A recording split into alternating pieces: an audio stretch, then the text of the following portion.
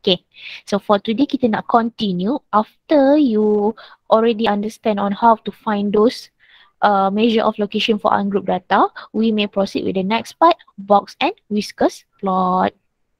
Okay, so for box and whiskers plot, we have fixed step. This is the step.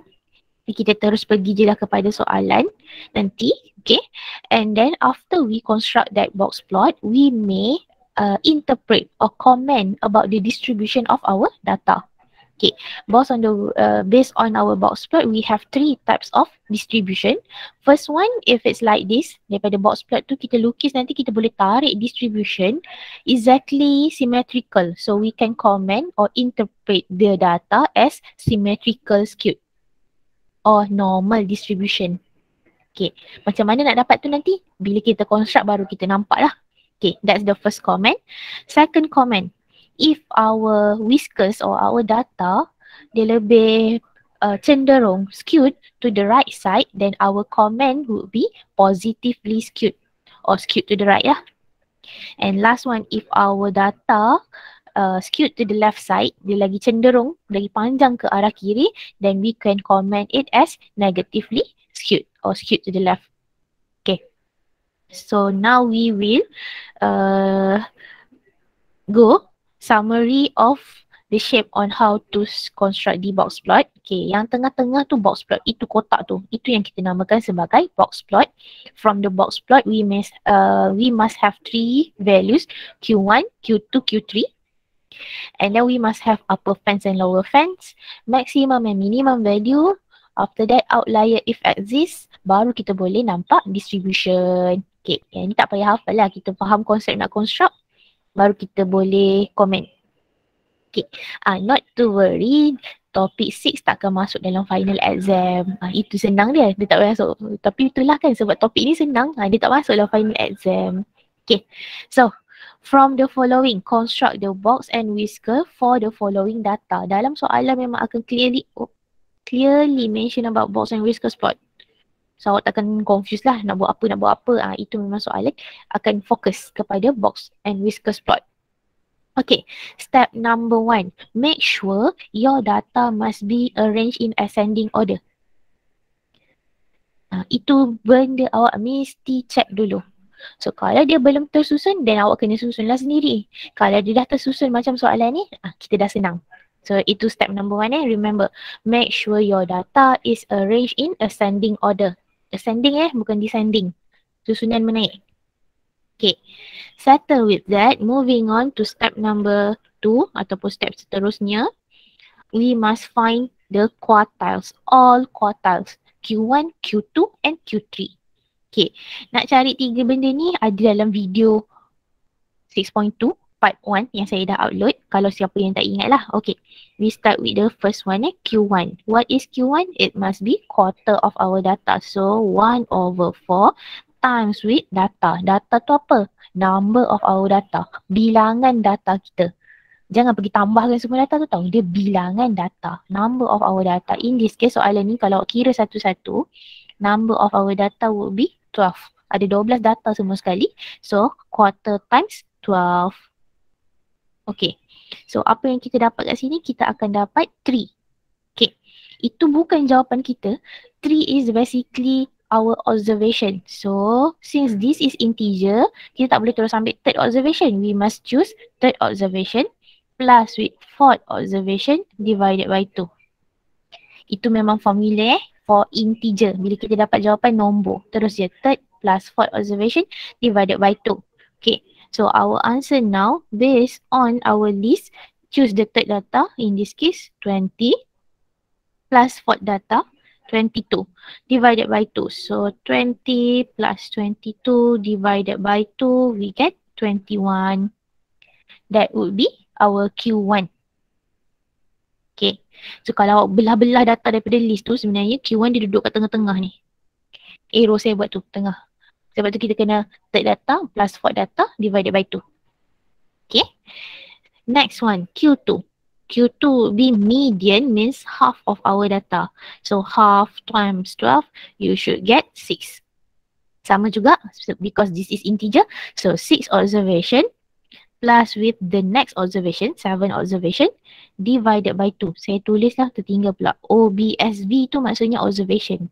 Bilangan data. Data yang keberapa. Okay. So means now for our Q2, it would be 6 observation. Data yang ke-6 is 24 plus 7 observation. Data yang ke-7 divided by 2. So 26 plus 24 divided by 2, you should get 25. Okay, that's for Q2. Moving on, last one, Q3. So for Q3, it will be third quarter, 3/4 of our data. So 3 over 4 times 12. In this case, we will get 9. Sama cerita tadi sebab dia integer. So 9 observation plus the next observation.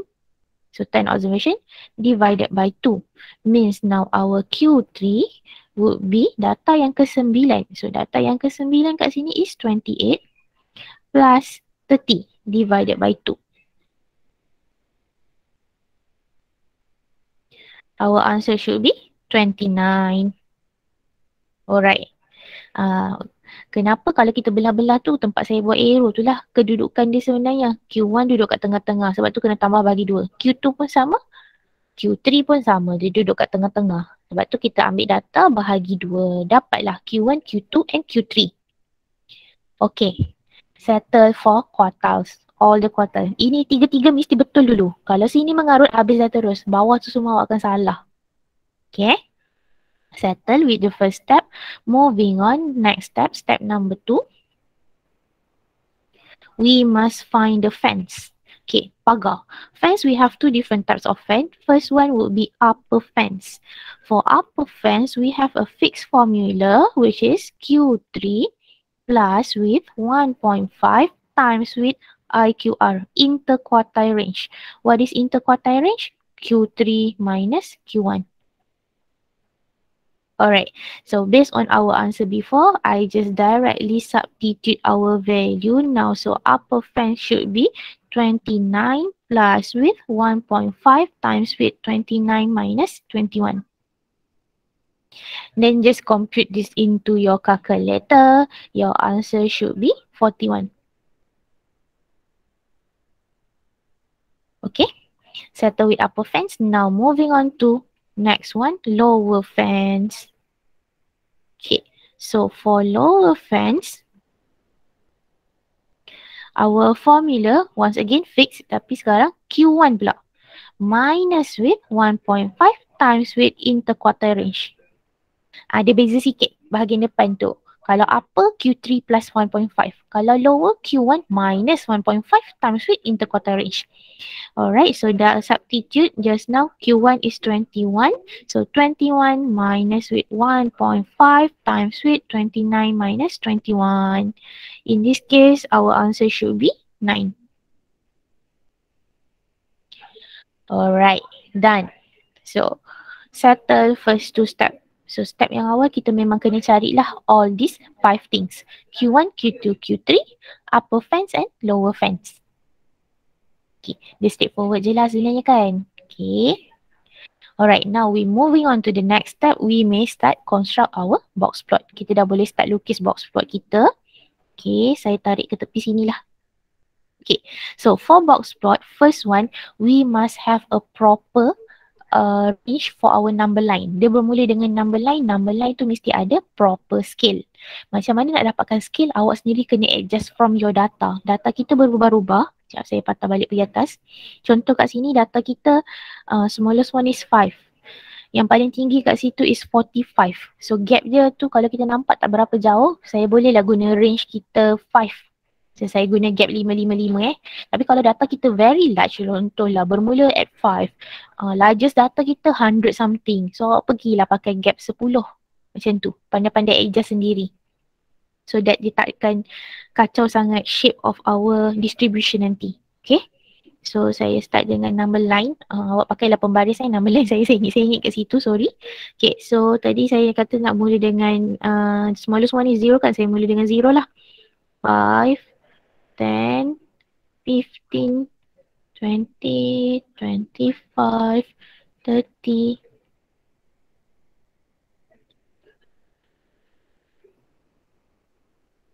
Okay, cukup kat situ.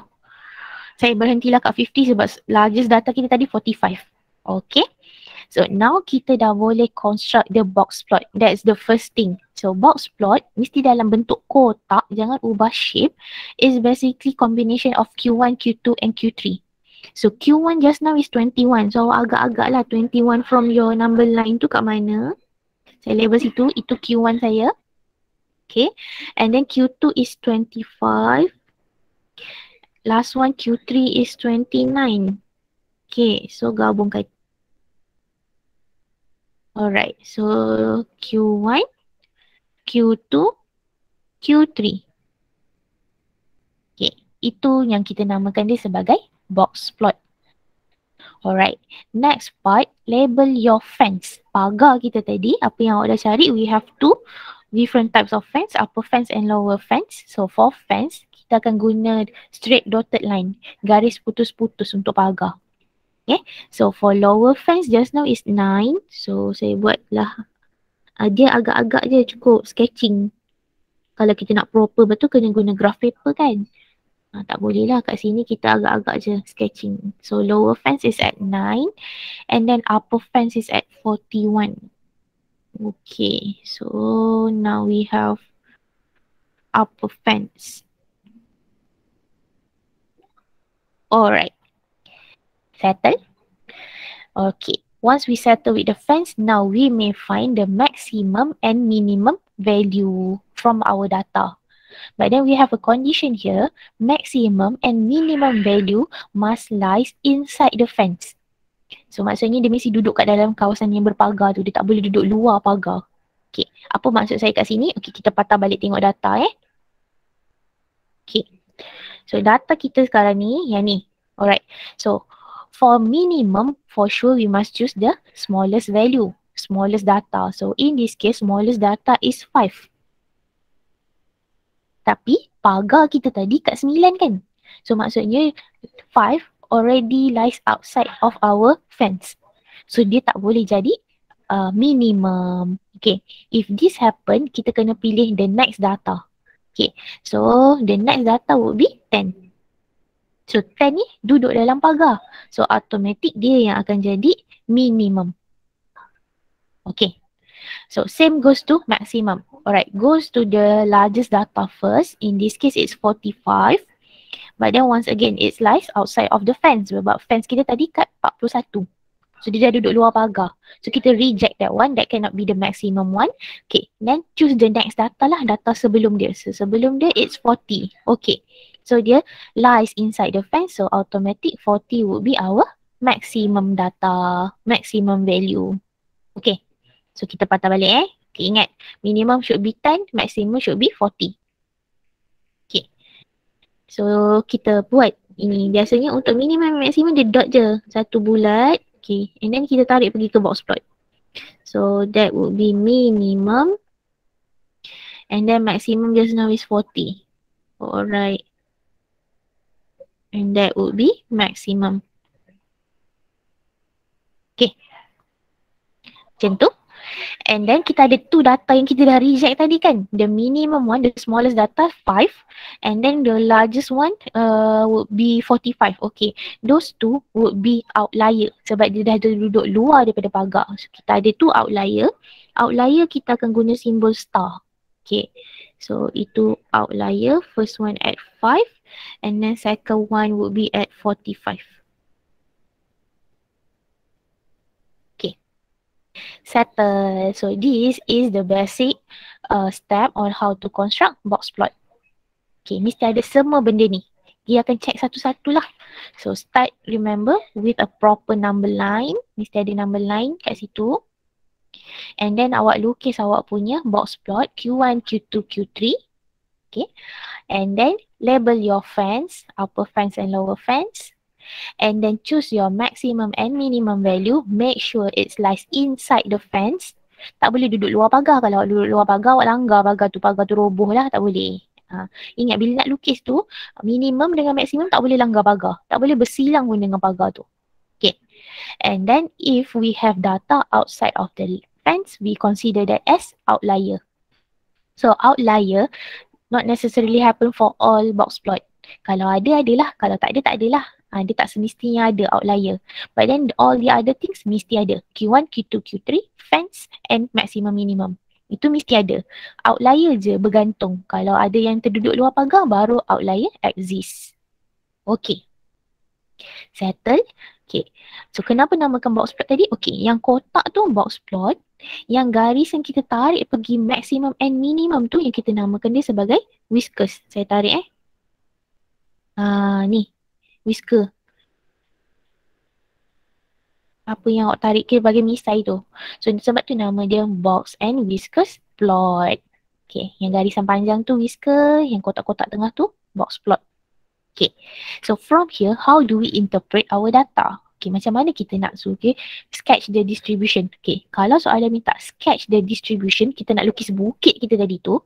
Okay, remember, peak of our distribution, puncak dia mesti duduk kat Q2, tengah-tengah. Okay, and then kita akan turunkan sikit distribution tu, tarik pergi minimum.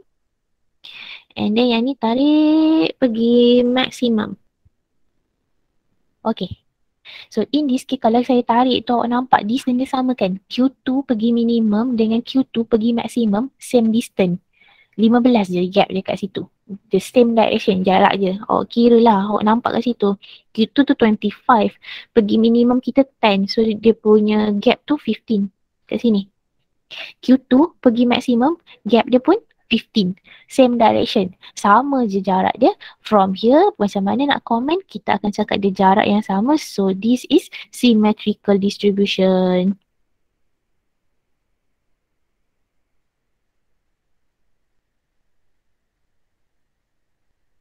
Okay. So, symmetrical distribution ni kalau soalan suruh interpret. Ataupun soalan suruh comment on our box plot. So, itu je komen kita. Symmetrical distribution. Ataupun normal distribution. Jangan pergi komen benda-benda mengarut lagi. Tiba nak pergi komen maximum lah, fence lah. Tak ada komen kita pasal distribution je. Symmetrical distribution. Yang bukit atas ni kita gunakan sebab kita nak dapatkan symmetrical distribution tu lah. Alright. Okay, ini kita akan guna kalau soalan tu sketch. Sketch the distribution. Awak lukislah bukit tu. Okay. Ini tak ada dalam soalan tadi, saya yang tambah. Soalan suruh construct box plot je. So, saya tambah 2 part lah. If the question asks to sketch the distribution based on the box plot, that would be the distribution, bukit tu. And if the question asks to interpret or comment on the box plot, then in this case, it will be symmetrical distribution because distance between the peak, median to the maximum and minimum point are the same. Okay. Settle with the box plot. Okay, panjang cerita kita sampai 20 minit baru buat satu box plot je. Okay. Ni soalan favourite lah. Mana tahu keluar kat dalam group assignment kan. UPS ke. Okay. Settle. Kita cuba lagi satu soalan. Okay. So, this question. Gambar data kat tepi tu jangan pelik. Ada dalam video 6.1. I already introduced. This is basically stem and leaf diagram. Depan ni kita namakan sebagai stem. Belakang kita namakan dia sebagai leaf. Alright. So the following stem and leaf diagram for sample of height in centimeter of a type of herbal plants. All observation are integers. Maksudnya kat sini dia bukan perpuluhan. So you have to know how to read the data. Let's say I choose the first data. Recap balik je untuk orang yang dah lupa. Itu 1302 maksudnya 13 dash 0 samalah maksud dengan 130 cm. Macam tu. Okay. Alright. So now first part we have to calculate the mean. So what is mean? Mean is the average on how to find, and how to find this is summation of all data divided by its number of data. Hasil tambah semua data bahagikan dengan bilangan data. So semua data tu tambahlah satu-satu. Kita ada 130 plus 136, 145. Tambah semua sekali. Bahagikan dengan bilangan data. Data tu kalau kira satu-satu altogether we have 17 data. Saya tak bagi kat sini. Saya bagi jawapan, jawab kira sendiri 161.88. Sebab senang sangat kan. Bosan je jalan kerja dia. Tambah semua data, bahagi bilangan data. Oh, bilangan data kita supposed to be 17. Okay. Next one, find median first quartile and third quartile. Okay, soalan ni sebenarnya dia nak membantu pergi ke part C, construct the box and whiskers plot. So we have to find Q1, Q2, Q3. Okay, so following same step as before. First one, we have to find median. Nama lain median Q2. Okay, alright. So remember, if it's median or Q2, half of our data. So half times with 17. So kat sini awak akan dapat 8.5. So remember, ini belum lagi jawapan. Ini baru observation. But then, logik tak kita nak cari observation yang ke 8.5? Tang mana nak cari kan? So since this is non-integer, nombor ni bukan integer, remember, if this happen, we have to go to the next integer. So if it's 8.5, we go to the next one. So we have to choose the 9 observation. Cari data yang ke-9. Okay, so from the list just now, carilah kira data yang ke-9. So kita akan ada 1, 2, 3, 4, 5, 6, 7, 8, 9. So our ni yang 8 saya bulat tu. Cara nak baca dia mesti start from stem pergi ke leaf. So it's 15 stroke 8. Maksudnya 158. So that would be our Q2. So Q2 is 158 centimeter. And then we have to find first and third quartile. So Q1 and Q3. So remember Q1 or nama lain dia lower quartile would be quarter of our data. So 1/4 times with 17. Awak pun tekanlah calculator tau. Jangan tinggal saya je. Okay. So quarter of 17 would be 4.25. Sama, lagi sekali tak logik. Macam mana kita nak cari data yang ke 4.25? Mana nak dapat 0.25 tu? Tak boleh. So you have to round off to the next data. Go to the next integer. In this case, it will be fifth observation. Okay, so from the list just now, kita kira data yang ke-5. So kita akan dapat yang atas tu. So in this case, our Q1 should be 148.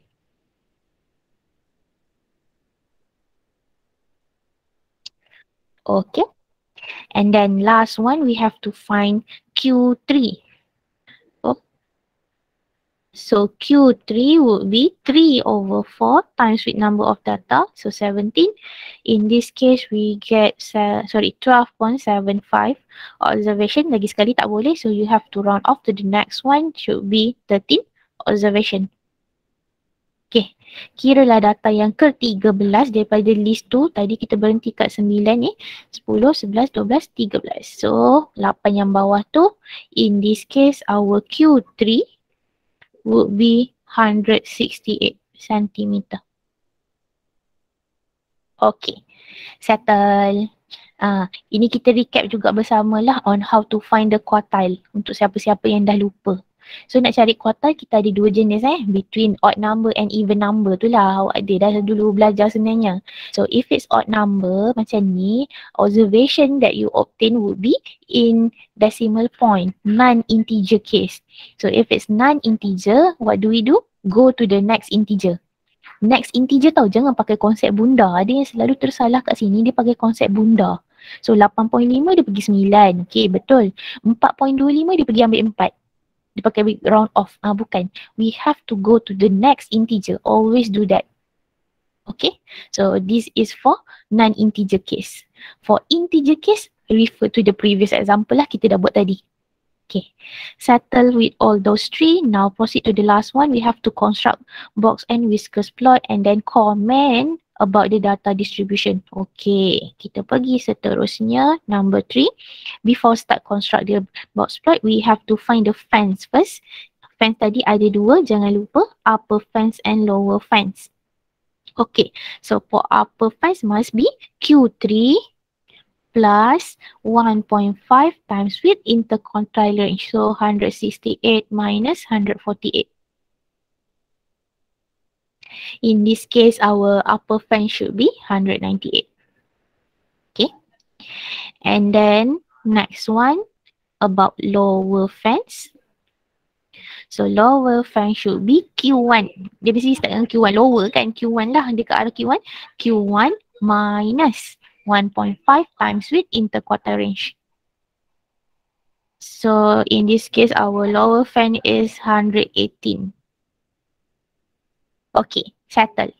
Dah dapat 5 benda ni, ingat Q1, Q2, Q3, upper fans and lower fans. Then we may start construct the box plot. Start with our number line. Mesti mula dengan number line dulu. Okay, tengok kesesuaian data. Data ni bermula dengan 130. Tadi kita ada fans kita 118 kat situ. Okay, and then stop at 230. So gap dia besar kan, range dia besar. So saya buat gap kita 10 lah. Tadi gap kita baru 5 je. Okay. Alamak. Saya tarik ke tepi lah. Jap. Okay. Alright, so our box plot start with a number line. Number line what kita tegak-tegak So we have 110, 120 sampailah 230.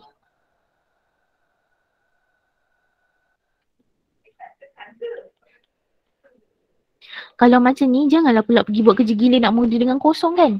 Nak pergi kosong sampai 100 tu tak ada data. Tak payahlah buat number line kat situ. Bermula kat mana-mana yang ada dekat-dekat dengan data lah. So saya bermula kat 110. Kalau awak pergi mula daripada kosong, tiba-tiba panjang sangat number line awak, tak cukup kertas pula kau. Okay.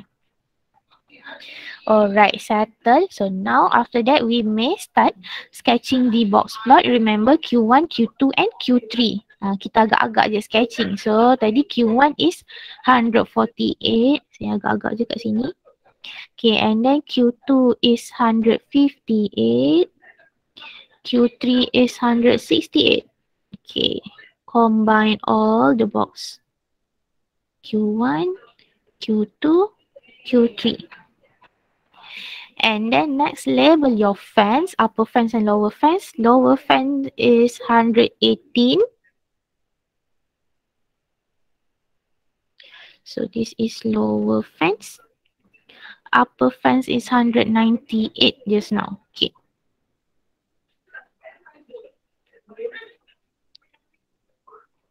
Okay, settle. Settle with those fans. Now we may decide our maximum and minimum value. So ingat syarat. Minimum smallest data inside the fan. Maximum largest data inside the fans. Okay, kita kena pergi balik kat data kita Alright. Kenapa tak nak gerak? Okay. So smallest data would be yang ni. First one ni. So 130. 130 memang duduk dalam pagar lah kan. So that would be minimum value. Kita tak perlu reject dia. Okay. And then next one. Largest data kita is 230. So itu dah duduk luar daripada pagar. Sebab pagar kita kat 198. So we have to reject that. Choose the next data. In this case 192. Duduk dalam pagar. So kita ada satu data lah yang kita reject. 230. Okay. Saya patah balik pergi box plot. Alright, so our minimum should be 130 just now. No problem for that. Okay, and then maximum should be 192.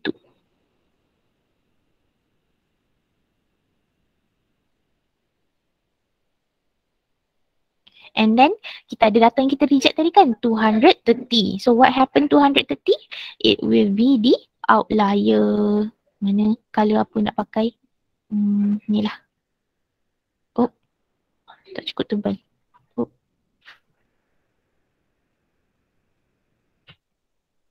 $230 kita ada satu outlier. Okay, settle. That is our box plot. So now we have to comment about this box plot. So we have to sketch the distribution. Remember when it comes to the distribution, peak would be at Q2. And then tarik turun pergi minimum. Tarik turun pergi maksimum. Nampak macam lebih kurang? Awak kira jarak. Kira tolakkan kat situ. So kat sini awak nampak from Q2 goes to minimum. And then Q2 goes to maximum. Jarak dia tak sama sebenarnya. Kan? Satu tu kita dapat apa tadi? 158 minus 30. So 28. 158 pergi ke 190, yang tu lebih. So, kita lagi panjang ke arah positif, ke arah kanan. So, our comment in this case would be, we have two different comment. Either you want to use it's positively skewed, kita punya data lebih cenderung ke arah kanan, ke arah positif, positively skewed, or we can comment as skewed to the right. Okay, settle. Daripada Q2 pergi maximum minimum tau. Jangan pergi Q3, Q1 tu. Kalau pergi Q3, Q1 jarak kita semua sama tadi. Kalau siapa lupa tengok balik value lah, saya tak label ni. Ini tadi kita dapat 148, sini 158, ini 168. Kalau nampak kat box plot je, jarak dia, gap dia sama je tu. Bukan. Dia daripada Q2 pergi maximum. Maximum just now, 192. Minimum is 130. Baru nampak jarak dia tak sama sebenarnya. Dia slightly lah. Slightly positively skewed. Ataupun slightly skewed to the right. Okay. So that's about box plot. Dia konsep dia senang je kan. Dia leceh. Leceh tapi tak susah. Ingat je step. Ingat je nak lukis macam mana. Settle about box plot. Okay.